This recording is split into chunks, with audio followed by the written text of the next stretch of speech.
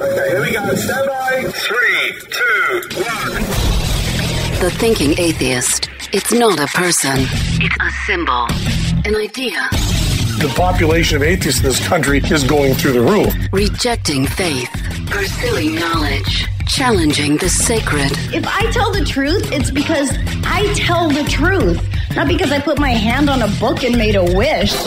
And working together for a more rational world. Take the risk of thinking for yourself. Much more happiness, truth, beauty, and wisdom will come to you that way. Assume nothing. Question everything. And start thinking. This is the Thinking Atheist Podcast. Hosted by Seth Andrews.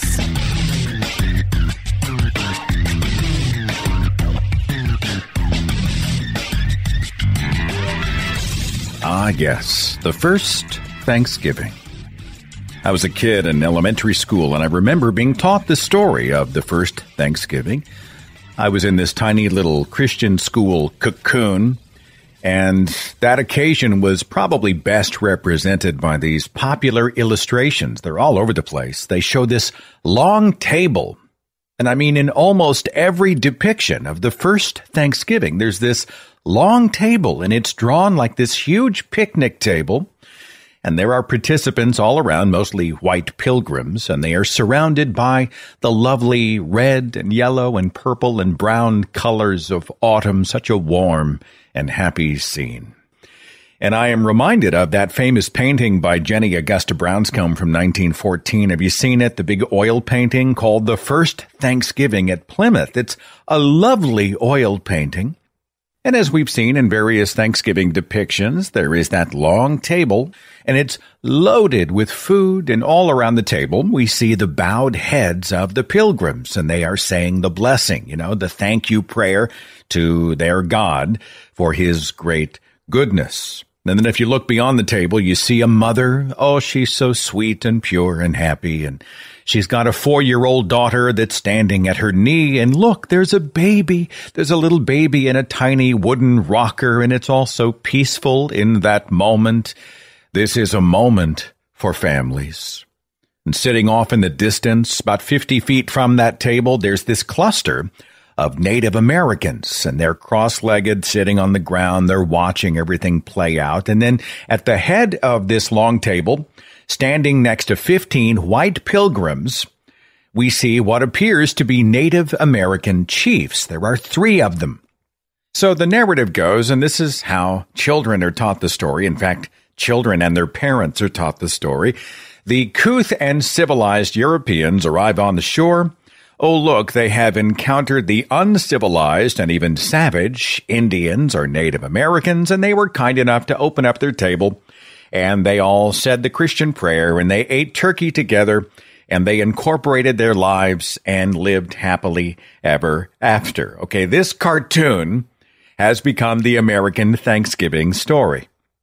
Well, you're already way ahead of me here, because unlike many people, you have studied your history. The Thanksgiving story, it's yet another example of how we painted these sort of happy watercolors over the crime scenes of our past.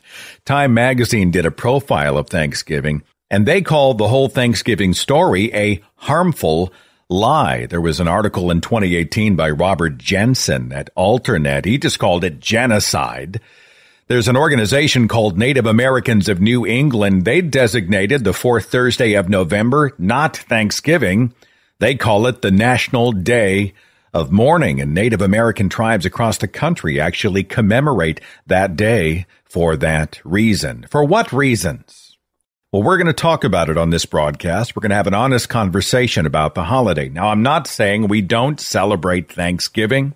I'm not saying we don't take an opportunity to give thanks. I'm not saying that the holiday can't mean something different, okay?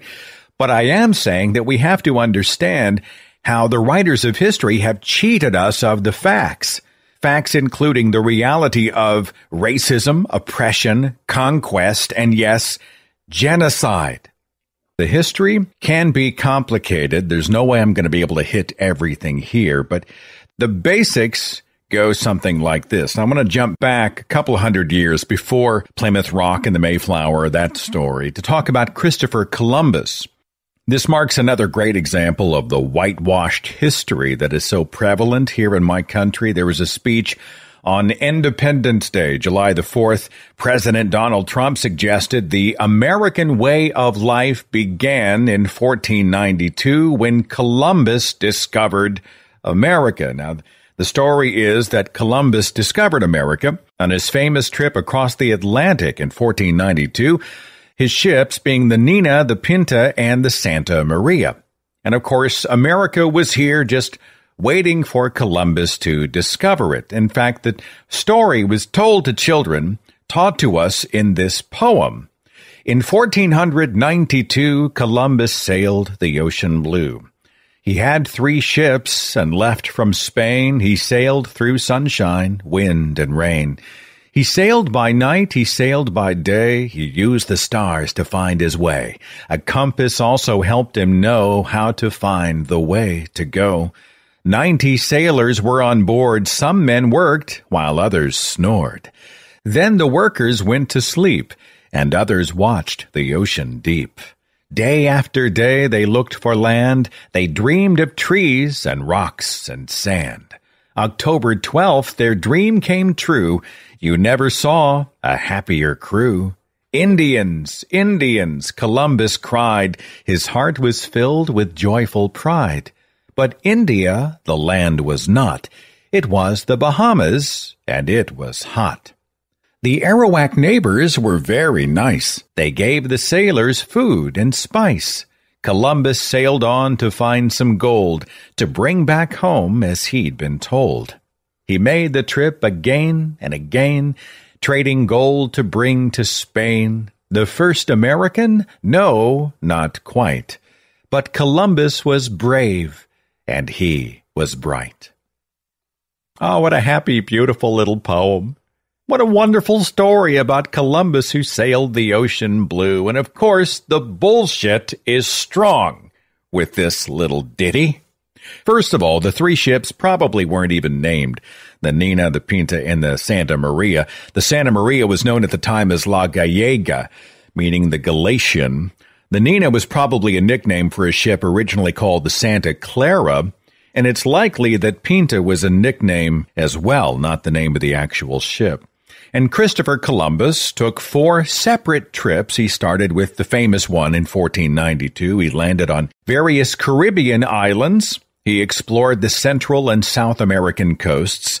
But hey, my fellow citizens, Columbus never set foot in North America ever. Christopher Columbus was never here. He never declared that he had discovered a new continent or the New World. In fact, it's believed that the Norse explorer Leif Erikson actually reached upward into Canada. That was about 500 years before Columbus was even born. So, yeah, Christopher Columbus discovered some stuff, but he did not discover America. Now, Columbus's trips were actually financed by the King and Queen of Spain, King Ferdinand and Queen Isabella. And many of the trips were actually sponsored on false pretenses. So Columbus goes out on his first voyage, and he goes back to the King and Queen, and he gives him a false report. He says, hey, my first trip has revealed a faster route to East Asia. And so the King and Queen say, well, that's fantastic. We've got a quicker route to conduct trade. Let's finance Christopher Columbus for 3 more journeys across the ocean to the so-called Americas. And those next 3 journeys happened in 1493, 1498, and 1502. So Columbus was then well provisioned and well funded, and he was given this edict by the King and Queen. They commanded him to, quote, endeavor to win over the inhabitants and to treat them very well and lovingly and abstain from doing them any injury. That's what the King and Queen of Spain told Columbus. And he promptly took that instruction and he tossed it in the garbage can. And he replaced it with instance after instance of brutality, cruelty, racism, and oppression. Yes, my fellow Americans, Christopher Columbus was a tyrannical racist. Now, I can imagine the recoil among my sort of red state, God and country, flag-waving Americans, especially the Christian nationalists. You call Columbus a terrorist, right? Which is what he was. I mean, he inflicted terror on people. You mention this fact to the flag wavers in my country, and this sounds like heresy. Will they go deeper? Will they take the journey? Will they actually look up the data to learn the true story of Columbus? Of course not, because they've already got an emotional connection to the happy, clappy poem, the story about Columbus who sailed the ocean blue, that Columbus who was brave and he was bright. What a noble man, Christopher Columbus. I doubt they have heard the story from the 12th of October, 1492. It was the Lucayan people. They were the first indigenous people that Christopher Columbus stumbled upon. He'd sailed his 3 ships looking for a direct route to India, and then he veers thousands of miles off course. So Christopher Columbus landed in this quote-unquote new world, mostly because he got lost. He couldn't steer the ships, okay? And I'm sure the Lucayan people were so grateful that he accidentally stumbled upon them. At the spot where he did land, the Lucayan people did treat him warmly, right? These are newcomers. And so the Lucayan people came out and offered Columbus and his crew food and water. Columbus then went and wrote in his journal, and this is a quote, "With 50 men, they can all be subjugated and made to do what is required of them." He's talking about the indigenous people. All it takes is 50 of my guys, and we can subjugate them and make them do what we want. Columbus then kidnapped some of the Lucayan people, and he transported them back to Spain. Then, and here's the guy that America was actually named for, a merchant explorer. His name is Amerigo Vespucci, right? Amerigo, that's where we get America. This guy would soon enter the same lands that Columbus did, and he kidnapped the Lucayans by the hundreds, and he enslaved them by the thousands. Thank you, newcomers, for coming to kidnap, enslave, and oppress us. It is estimated the Spanish might have carried away as many as 40,000 Lucayans by 1513. That's less than 20 years after Columbus made his entrance. My friends, it was Christopher Columbus who initiated the transatlantic slave trade. He enslaved and used other people for sex trafficking, including the sex slavery of children as young as 9 years old. In regard to the Taino people, indigenous to the Caribbean islands and Florida, Columbus required an offering of gold every 3 months. He made the Taino people bring him gold, and if they did not present him with the gold, he would chop off their arms and leave them to bleed to death. Columbus was a brutal governor over those islands. He oppressed and terrorized not only the native people, but also the Spanish colonists who were under his rule. There was a Spanish historian, an anti-Catholic priest named Bartolomé de las Casas, and he was a good and noble man, and he was documenting these atrocities because he wanted the world to know about them. He had witnessed and chronicled a chamber of horrors under Columbus. Swords ripping open the bellies of the Taino people chosen for execution. He saw dismemberment, beheadings. They would turn dogs loose on living victims to eat them alive, rape, and further horrors. There's a professor at the University of Vermont. His name is James Lowen. And he's on record revealing that Columbus's loyal lieutenants had been rewarded with native women which they could rape. And many of those women were not actually women. They were children under 10 because those children were, quote, in demand. This is the celebrated discoverer of America. And he's honored with statues and songs and poems and children's stories, torturer, mutilator, murderer. It is bizarre how American history books and many American history teachers have neglected to actually round out the Columbus story with these atrocities. How about the account of Columbus's arrest? Because news of his horrible deeds and those of his wicked brothers, he had 3 brothers and they were all just terrible people. The news of all this craziness finally went back to the court of Spain. And they took action. Columbus was removed as governor, and he was returned back to Spain in chains on one of Columbus's own ships. So he stands before the court of Spain, and he's pleading his case before the royals. And go figure, he was ultimately given a pardon. Yeah, he'd been cruel and hideous and terrorizing and monstrous, but he also brought in a lot of money. He brought great wealth to the nation of Spain. And so, as history has so often shown us, money covers a whole lot of blood very conveniently. Now, again, I've diverged from the Thanksgiving story back to Columbus because one legend informs the other. One story informs the other. I think it also, again, provides a great example of how the history books have been totally sanitized to validate the oppressors and marginalize those who have been oppressed. Yes, the poem says, in 1492, Columbus sailed the ocean blue, and on the tortured victims bled another ocean, bloodied red. I should also note that on the 500th anniversary of the arrival of Columbus, or on Columbus Day, back in 1992, Berkeley, California, began observing Indigenous Peoples Day. And this started to catch on around the United States, and many people on Columbus Day actually don't celebrate Columbus, but they mark the occasion of Indigenous Peoples Day to remember the past and commemorate Native American history and culture. So that's the first chapter of our little history lesson today. We got to talk about the first Thanksgiving. Such a beautiful story, but is it really? Our history lesson about the origins of Thanksgiving continues next. Finding time, making time. This is the struggle, isn't it?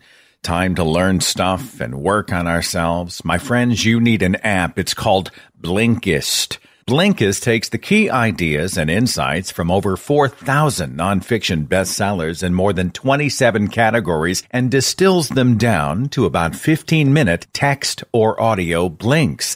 The core ideas of a book which you can digest in a single sitting. Easily searchable based on what you're interested in.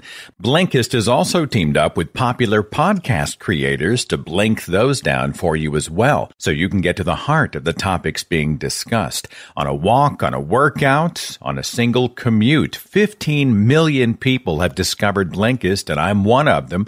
Usually out listening when I'm walking Linus or driving out in the car somewhere. I really enjoyed Olga Kazan's book called Weird. The book is so freaking good. It looks at labels like different against the reality that our weirdness can be a wonderful thing. Took me 12 minutes to listen to it on Blinkist, by the way. Richard Dawkins' Outgrowing God remains a hugely compelling guide on why and how science will beat superstition every time. Right now, Blinkist has a special offer just for our audience. Go to Blinkist.com/Seth to start your free 7-day trial and get 25% off a Blinkist premium membership. That's Blinkist, spelled Blinkist. Blinkist.com/Seth to get 25% off and a 7-day free trial. Blinkist.com/Seth.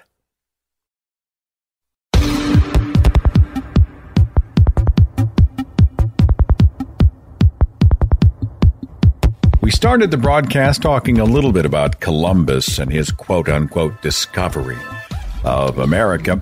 Now we jump forward to the early 1600s for the next chapter of our story. There's the popular story that Americans like to draw in crayon. It begins with the declaration that the Pilgrims left England to find religious freedom.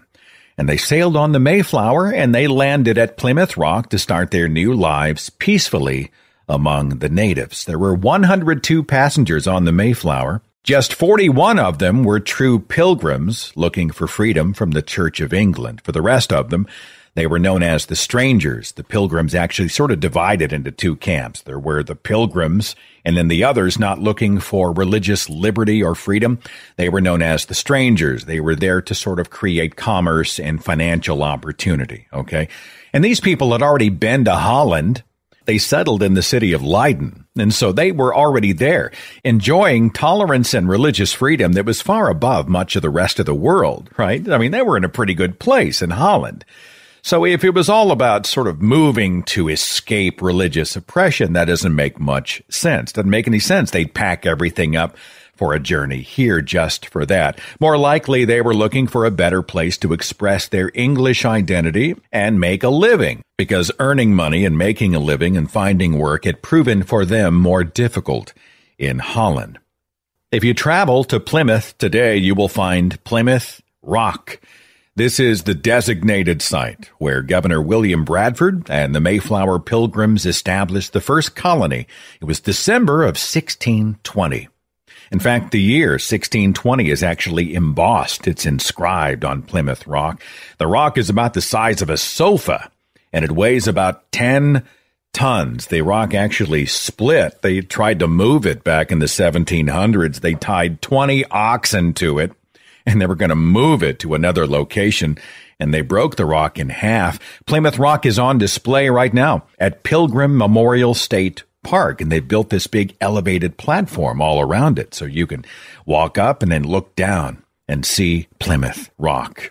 By the way, visitors to Plymouth Rock describe it as the most boring and unimpressive tourist attraction they have ever seen. I mean, it's a rock. It's a rock the size of a couch. But is it the rock marking the landing site of William Bradford and his pilgrims? Well, there's no historical evidence to confirm that Plymouth Rock was actually the literal stepping stone into the New World. In fact, the pilgrims didn't actually land at Plymouth first. It was a month before Plymouth that they first made landfall. They were on the tip of Cape Cod, but those were dangerous waters, and so they relocated. They moved to safer harbors the next month, the month of December, and they landed at Plymouth. And William Bradford never once mentioned Plymouth Rock or any rock. By the way, neither did any of the people who took the journey with him, okay? So none of the pilgrims ever said a word about Plymouth Rock. Where did it come from? Well, that didn't happen until 1741. This is 121 years after the landing, okay? And there was this church elder. He's a 94-year-old guy named Thomas Founts. And he claimed that his dad had been among the original pilgrims on the Mayflower. And so he said, hey, my father told me that they landed at Plymouth Rock. And that's it. That's where the story came from. The entire account is based on this sort of unverified verbal claim of a very old man who said, you know what, my dad told me. That is how a chunk of granite became the supposed cornerstone of the entire country. And already the magic of Thanksgiving is starting to wane. But let us proceed as modern-day pilgrims into this strange new world. By the way, if you think the Pilgrims were the first people to hold a feast of Thanksgiving for the bountiful harvest, you've got to be kidding. The indigenous Native American people had already had long traditions involving giving thanks and Thanksgiving celebrations. The Algonquin people had specific celebrations related to the harvests, right? The harvesting of crops. The nearby Wampanoag people held a strawberry Thanksgiving. That was to celebrate the first harvest of the new season. The Europeans who came to North America long before the Pilgrims also had observations of the harvest, and they gave thanks. History talks about the observance by the French Huguenots near present-day Jacksonville, Florida, an observance of a Thanksgiving. That was as far back as 1564. That's about 60 years before the Mayflower. Also in the mid-1500s, Spanish documents talk about a Thanksgiving Mass that celebrated St. Augustine by conquistadors.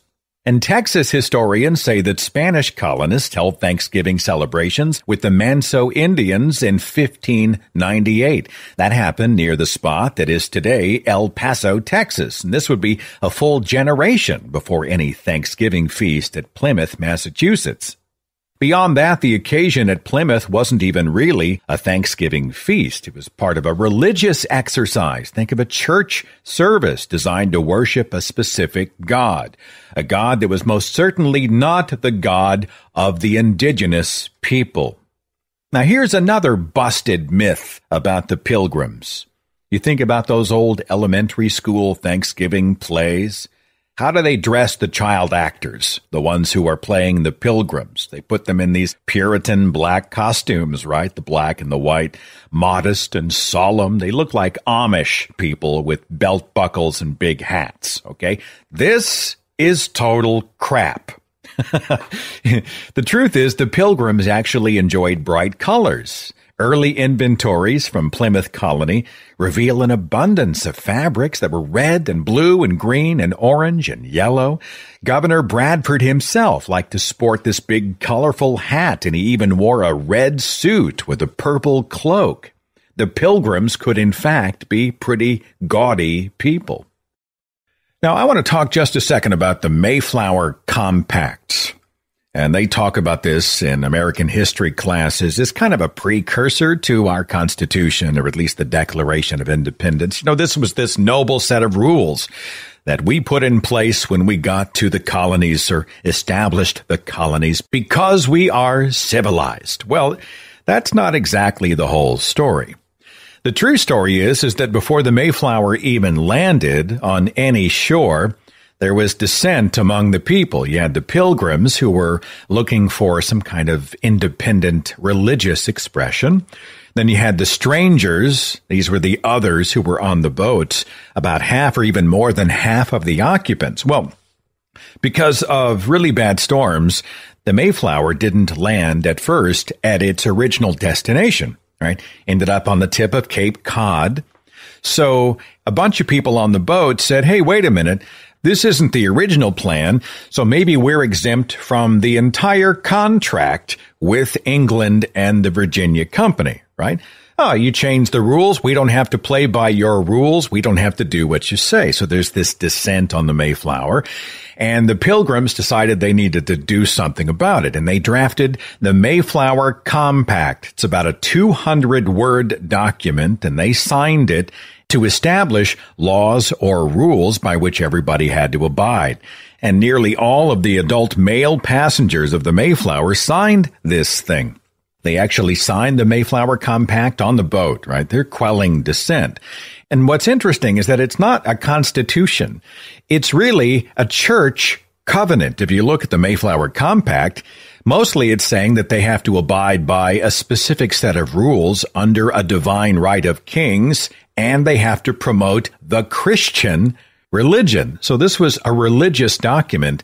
It wasn't an early version of the United States Constitution. Okay, so the Puritans hit Cape Cod in November, and then they relocate to Plymouth in December. And they disembark and start to establish their colony. It was the indigenous Wampanoag people. They helped the first wave of Puritans who got here. This was in 1621, and they taught them to plant crops and how to hunt wild game and survive. The first official mention of a Thanksgiving, that occurred 16 years later. And check this out. This was not a feast giving thanks for the harvest or good weather or for peace among men and women. At that point, they were giving thanks for conquest. Now, allow me to explain. The Pequots, they were the dominant Native American tribe in the southeastern portion of the Connecticut colony. So English and Dutch colonists were there, and they were trading with the Pequot tribe. They traded furs and things like that. But there was conflict among the Pequot people and two other tribes, sort of this fighting among the natives. And colonists started to choose sides. Well, which tribe are you with? Well, I'm with this tribe. Which tribe are you with? Well, I'm on the tribe of the other side. You know, everybody was choosing sides. So on the 26th of May, 1637, with tensions on the rise, Connecticut colonists under Captain John Mason allied with the enemies of the Pequot tribe to attack them. There was a militia, 90 colonists. They joined 200 Native American warriors. and they surrounded this Pequot village for a surprise attack.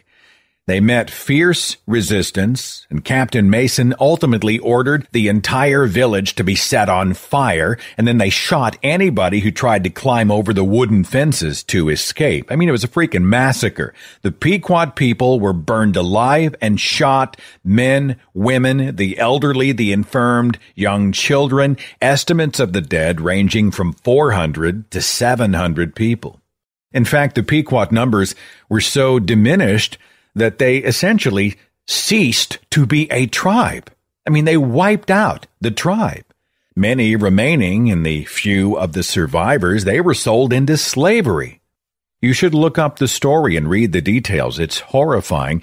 The slaughter took place near the Mystic River, so it has become known as the Mystic Massacre. There's a historian, Alden Vaughan. He wrote a book called The New England Frontier, Puritans and Indians, 1620 to 1675. And he called this particular event, this massacre, he called it a game changer that had a profound effect on the relationship between the English and the Native Americans. He said, quote, "Overnight, the balance of power had shifted from the populous but unorganized natives to the English colonies. The destruction of the Pequots cleared away the only major obstacle to Puritan expansion, and the thoroughness of that destruction made a deep impression on the other tribes.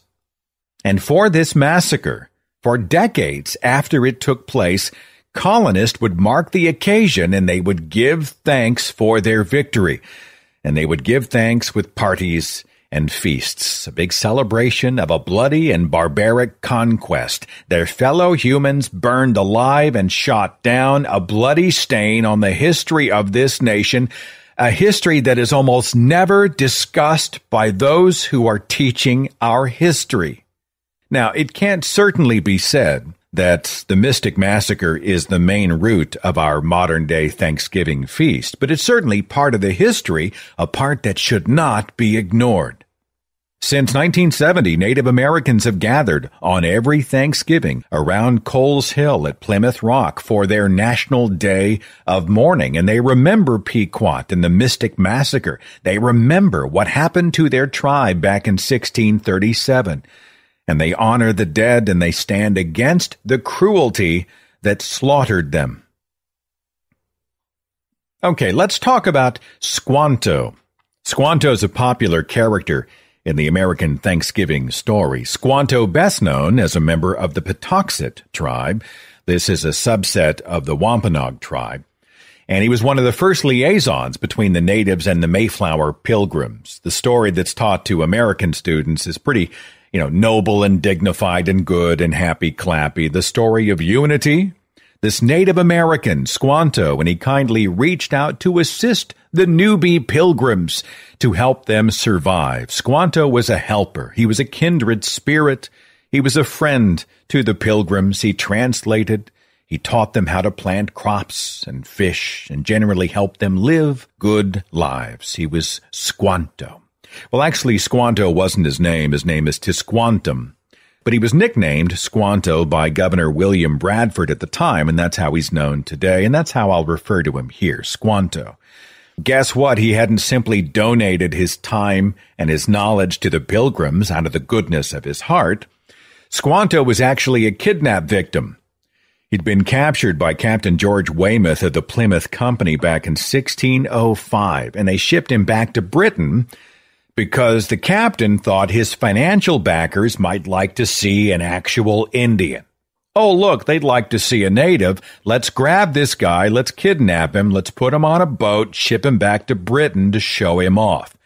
Squanto eventually escaped, and he came back to his homeland in 1614. That's 9 years later, probably as a guide on another English ship. So Squanto ends up back here, but then he's kidnapped a second time, and he's sold into slavery, this time in Spain.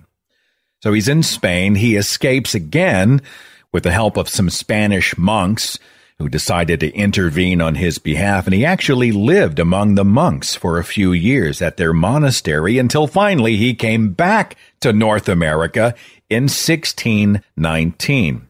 And when he gets home, after being kidnapped the second time, he gets home, he discovers that his entire Patuxet tribe, his whole tribe, was dead from smallpox. The Europeans had come, and they brought with them a bunch of old world diseases that the natives were not remotely prepared to deal with. The death of his entire tribe. Well, this ensures that the Europeans had fresh new lands to settle on. In fact, some of the colonists, they thought that God had sent the disease. God sent us the smallpox so that he could sort of clear out these lands and get rid of the people infesting them so that we could then occupy and live on them. Patuxet was not the only native village that was hit by disease. As much as 75% of the Wampanoag population was wiped out by disease. 75%. Now here we got some chess moves going on, and this is complicated, so stick with me and I'll do my best to try to be clear, okay? The Wampanoag tribe, 3/4 of them wiped out by disease. Now you're a rival tribe. You're the Narragansett tribe. You're over here, and you and the Wampanoags have been enemies for a long, long time, and you look over across the fence and you think, holy shit, the Wampanoags have been decimated. There's hardly any of them left. This would be a great time to go in for the coup de grace. You know, we can just wipe them off the map entirely now that they are a tiny fraction of their former size. And you're a Wampanoag member, and you think, how in the world are we going to protect ourselves against this invasion, right? The enemy's coming, and we are way diminished because of disease. Well, they developed a strategy, and the leader of the local Wampanoag tribe, a guy named Massasoit, he thought, well, you know what? I can protect my group by making an alliance with the English, right? Let's go in, let's control the supply of the colonists' goods, and let's make things friendly, and let's develop bonds so that they take us personally. This is a strategic relationship with the Pilgrims to ensure that the Narragansetts can't come and wipe us out. All right, am I making sense so far? The Wampanoag tribe wants to be important trading partners with the colonists, so they've got an ally against their Native American enemy tribes. Massasoit took Squanto because he needed a translator to try to seal the deal, and Squanto was essentially in servitude to Massasoit, all right? He's thinking, oh, shit, I'm still sort of beholden to this guy. I'm acting the servant, perhaps even the slave, to this man and his tribe. Man, I sure would like to bust out of that deal. So he goes and he translates between Massasoit and the Pilgrims. That deal did not really pan out, but Squanto saw an opportunity. He said, hey, you know what? If I can come over here and liaise with the Pilgrims myself, and I can donate my services to help them prepare for the winter and translate and teach them language, etc., this could be my escape hatch, man. I could get out of this Wampanoag deal. I could get out from under Massasoit, and I could do my own thing. And that's exactly what he did. Instead of going back to a life of tribal servitude, he became a partner with Governor William Bradford and the Pilgrims. And he was probably hugely relieved. I mean, you think about Squanto and his fellow tribesmen. I mean, they had lived the trauma of kidnapping, human trafficking, disease, slaughter, death. His assistance to the Pilgrims had been preceded by not one, but 2 instances of his own capture, torture, slavery, and escape. 3, if you count his escape from Massasoit, right?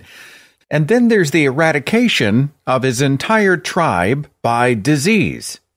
So we can see that Squanto's motivations were layered and complex and were informed by a really complicated backstory. Now, does that complex story fit into the description box that's under those illustrated pictures of Squanto? Of course it doesn't.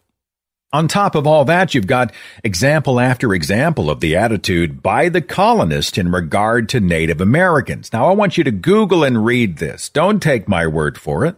I want you to Google and pull up the American Declaration of Independence, this celebrated document in our country. It was adopted by the Second Continental Congress on the 4th of July, 1776 in Philadelphia, and it explained why the 13 colonies would be independent of the Kingdom of Great Britain. We no longer abide by your law. We no longer exist by your domain. We are now 13 independent and sovereign states, and we say it clearly and formally in our Declaration of Independence. Pull it up right now, take a look at it, and scroll down through the document. The signers are there, and they call out the tyranny of the British king and their reasons for their independence. He's not allowing representation. He requires constant compliance. He doesn't care at all about the will of the people. He's divisive. He culls resources just for himself. He controls the courts. He controls the judges. He uses public office to harass his people. He's used his armies to oppress his people. He's isolated his country from the rest of the world. He's crushing the citizens with obscene taxes. He's stripped away basic rights. He's plundered and burned and destroyed. There's so much to digest here. Okay? But there is a line in the Declaration of Independence. Let me read it directly. He, the king, he has excited domestic insurrections amongst us and has endeavored to bring on the inhabitants of our frontiers and merciless Indian savages, whose known rule of warfare is an undistinguished destruction of all ages, sexes, and conditions. Now, did you catch that? The reference to the Native Americans is merciless Indian savages. That's how the founders of our country viewed the indigenous people. There's no allowance or admission or even mention of the countless tragedies that were endured by those people who were here before we got here, right? Before the Europeans got here, who lost so much after the colonists arrived on these shores. Now, there's no doubt that the Founding Fathers did do some genuinely amazing and groundbreaking and positively historic things in the establishment of this nation. But there's a tendency in this country to deify the Founding Fathers. They're saints in the eyes of a lot of people, and we have to look at them honestly, don't we? And see complex and often flawed people. I mean, many of our founding fathers were slave owners. And yes, many of them were also white supremacists. Don't tell me they took an accommodating and inclusive view of the indigenous people, those who were here before the colonists, because that is certainly not always the case. In just a second, we're going to talk about how Thanksgiving became an actual, official national holiday, even as the United States went to literal war against Native American people so it could grab their land and resources. And I will give you specific examples. Our conversation about Thanksgiving continues after this.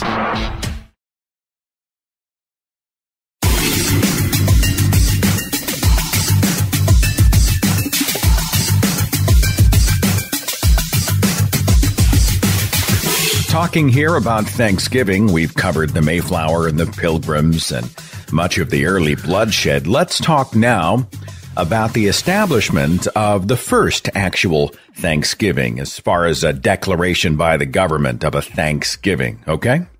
It was Founding Father George Washington who proclaimed a national day of Thanksgiving in 1789.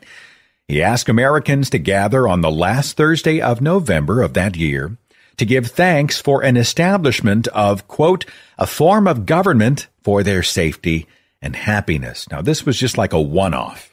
All right, let's get together on this Thursday to give thanks. And even then, there was controversy. You had members of Congress saying, you know what, this shouldn't be a federal thing or a national thing. It ought to be the state governors who decide on any holiday of this kind. Other people said Thanksgiving is a religious celebration, because it had been a celebration of the Christian God. So a government-sponsored Thanksgiving would actually be inappropriate in a state church-separated republic. And even then, this was not an annual holiday. It wasn't declared an annual event until 1863. It was President Abraham Lincoln. He established Thanksgiving as a regular tradition. He was trying to find a symbol of unity after the tumult of the Civil War. Now, it was shortly after that Civil War that white Protestant Americans were starting to get nervous and even angry because they saw this rising tide of immigrants into the United States. These European Catholics were coming in, and the Jews were coming in, and people from other nations and cultures and faith traditions, they're coming in by the boatload. How are we going to assert our cultural authority over all these immigrants? Well, we're going to rally around this mythical story that the Pilgrims had come in much earlier and they'd staked their claims, and the Native Americans had gladly welcomed them in to inhabit their lands. It's all laughable now that we look at it in retrospect, but if you look at it in the context of people trying to retain power, it was extremely useful politically and culturally. Remember, our government had been at war against American Indian and First Nation tribes all over.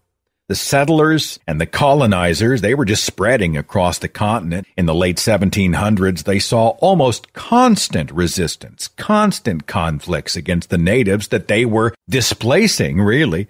Native Americans, they lost whole states worth of fur trapping grounds for commerce after the War of 1812. There was the Indian Removal Act of 1830.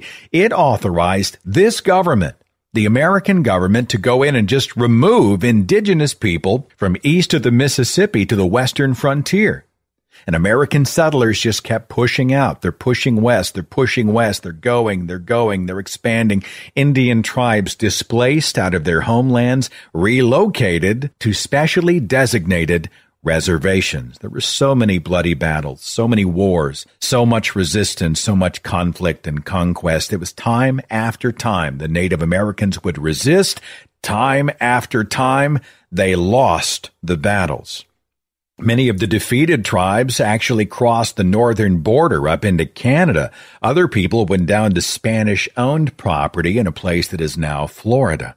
And it's interesting to look at the Revolutionary War. This was not just a war by the American colonists against the British. It was also a war against Native Americans in the West, because many of those Native Americans, pissed off about the colonists who were coming into their lands and taking over and killing them, they sided with the British.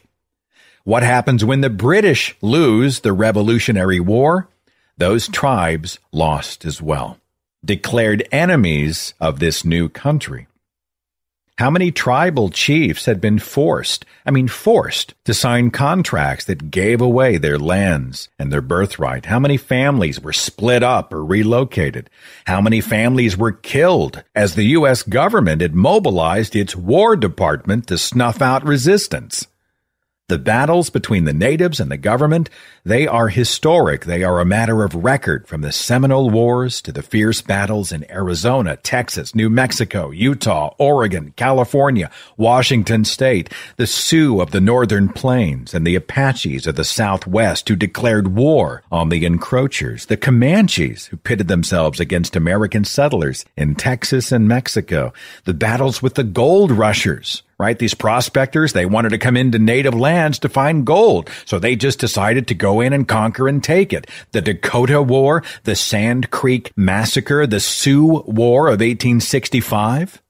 In that same year, 1865, there was instituted a national policy for all Native Americans to either assimilate into the rest of America's population as citizens or be forced to live on a reservation.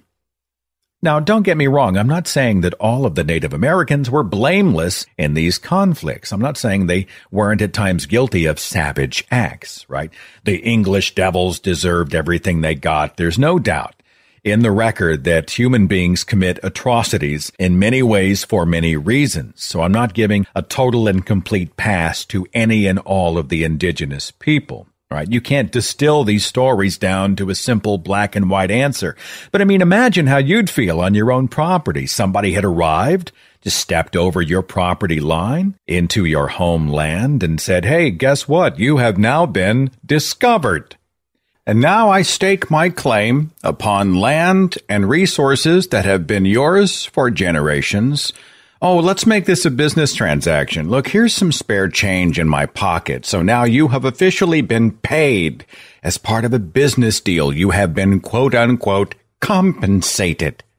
Now pack up your shit and get out. Oh, wait, you still need a place to live? You and your family and your tribe and your community? Okay, I'll tell you what. You can live over here in a place of my choosing. And again, you're welcome.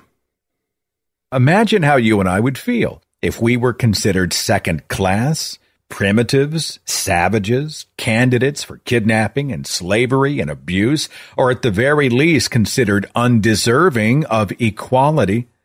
What if you and I had been forced to become the landless subordinates to English authority? The only other choice was to go to war, right? They're going to come and demand and take and do what they want. Our choice is to either surrender or go to war against a government that's better funded, better equipped, and almost certain to crush us. I'm not saying that you and I are guilty for the crimes of our ancestors. I came out of religion, right? Christianity. I don't believe in original sin. Okay? It's not my fault that somebody in the 16 and 1700s and 1800s, etc., did some horrible thing. That's not at all what I'm saying. I'm not talking about white guilt. I'm talking about acknowledging the wrongs of our past, because that is important. To acknowledge the wrongs took place, to make an honest account of our history, bloody as it has been. It's still a necessary history for us to know and to understand and to teach. And that story does not begin with Plymouth Rock. Beyond all the bloodshed and the conquest lies this myth that history really didn't even begin until the Europeans showed up, right? I mean, that's when our history books sort of start the story. Well, that's when things began, back in the 1600s. But people had lived here for thousands of years, 12,000 years. The Native American tribes are estimated to have already lived here, and starting our history lessons thousands of years after they'd already lived on these lands, it's kind of a way of brushing them off, dismissing them, erasing who they were and where they were and what they did. Native Americans weren't even allowed to become actual, formal citizens of the United States until 1924. 1924.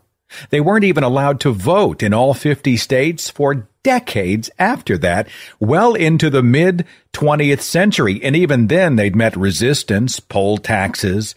They were given, quote, literacy tests. You got to pass this test to be qualified to vote. There was fraud. There was intimidation. This is our recent history. This is like yesterday, right? This is still in our rear view mirror, and we can see it. If only we'll take the time to look. And so here we are in the United States of America. We're on the holiday of Thanksgiving. For some people, a national day of mourning. Those of us who are the descendants of the colonists, we celebrate with gratitude and thankfulness. Certainly we should be thankful. I mean, I get it. We should give thanks whenever possible. Whether it's a designated holiday or a regular day on the calendar, don't forget to look around, take stock, give thanks for the goodness in your life. Show appreciation for what you have. But it's totally dishonest to ignore many of the reasons that we have it. Again, I'm not talking about original sin. I don't believe the children and the grandchildren should be punished for the sins of the fathers. Nor am I saying that every nation on this planet does not have some sordid and bloody chapter in its past. All right?